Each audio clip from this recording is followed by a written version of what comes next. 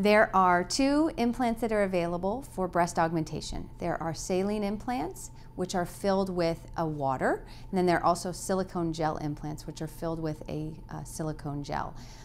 These two implants are both currently FDA approved and are both equally safe to be used for breast augmentation.